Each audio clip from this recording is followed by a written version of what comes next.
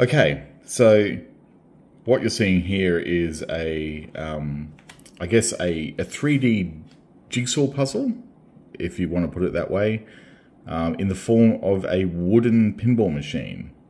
So think of those, plastic arcade pinball machines that you often see that, just have little spring sensors and stuff. But this is way closer to the real thing. You've got like flippers, and they're actually activated by direct cam mechanisms that are actually, really quite complex and cool in the way they're designed. But it's got full light and sound, and at the moment it's waiting to launch the ball, so I guess we should probably do that. Plunger's a bit, oops, there we go. So as you can see, like, the thing about this thing is, like, it's actually got working solenoids for the pop bumpers and everything. It's pretty wild. So there's like the conductive tape on the solenoids that allows the actual signal to go directly to the coil. They're 5-volt coils.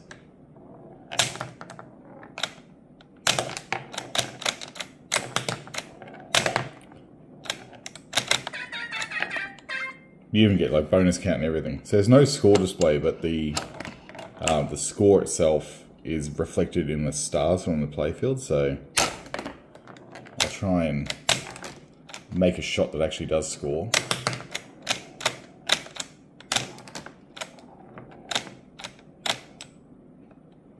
It's obviously 0 flipper bounce, so it works exactly like those ones. There you go. It's got 2 actual physical bells on the playfield that sort of do ring when the ball hits it.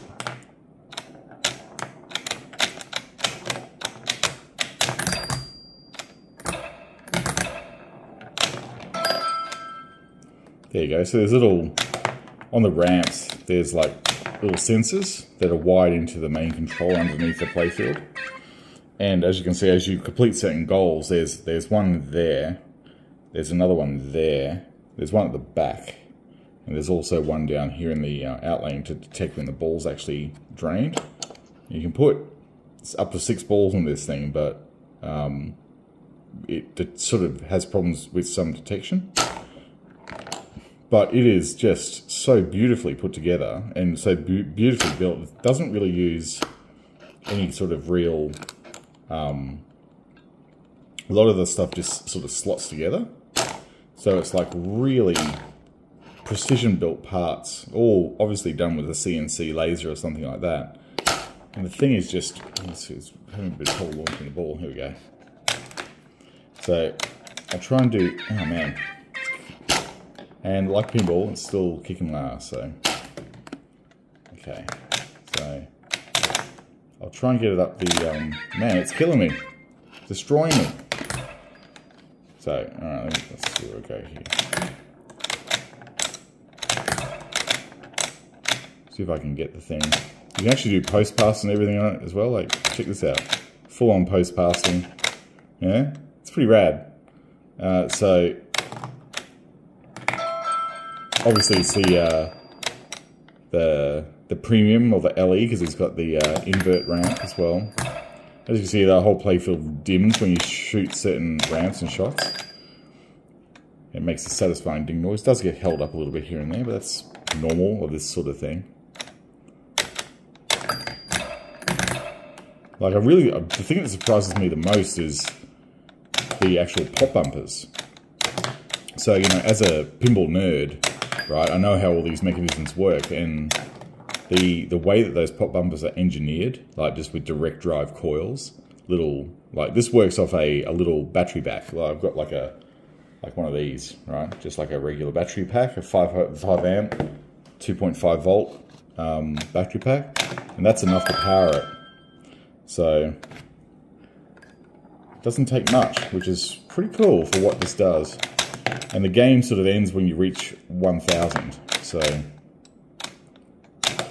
see if I can actually get this loop shot. This shot will score you, the invert ramp will score you like, I don't know, I think it's 200 points or something.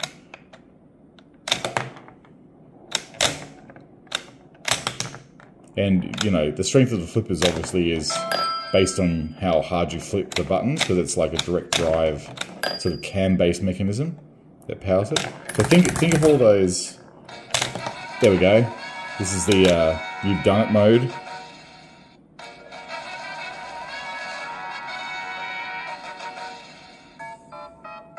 And this is basically game over. So I basically, I guess, clocked it. And it's now waiting for the ball to drop down now. So it's honestly, the satisfying part about this is not the fact that it's like a pinball machine, but it's just, there's a lot of detail in this machine. So like, just take a look at like, there's like really intricate woodwork that you actually sort of put together. It's all pushed together wood. So it's all like no nails or anything in this bit. It's all just friction-based push-fit technology. You've got like really clear, I mean, it's just such a well-built playfield. Like all the numbers are like burnt into the playfield, and there's like a whole circuit board, like almost like node-based system down there that's all interconnected beneath the playfield that actually has all the different, you know, controls for the lights and everything like that. So it is a really, really nice functional model, I guess. And, you know, if you want to power it, it's just a 5 volt USB. So, I mean, who doesn't have a 5 volt USB plug lying around somewhere?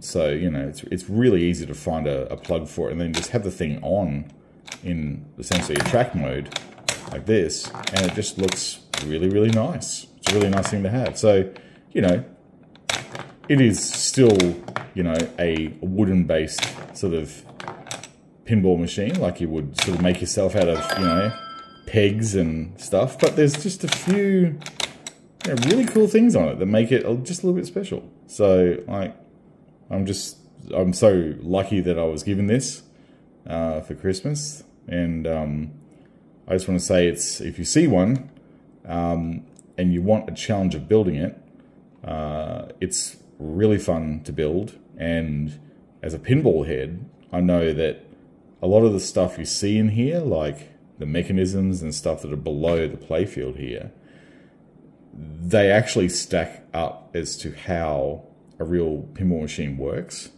So, like, you know, these like photoelectric light sensors they got here, they're all like, some pinball machines actually use these. So this is all technology that's used in pinball machines today. And just the fact they've been able to miniaturize it in a way that makes sense in this form factor really is a testament to the ROKR design team. Like, it's so cool to actually be able to actually physically flip this and have it feel like pinball, not just a plastic toy that you might get.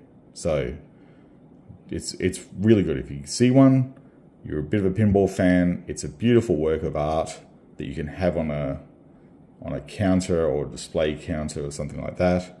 It's a point of interest for other pinheads who might visit your house.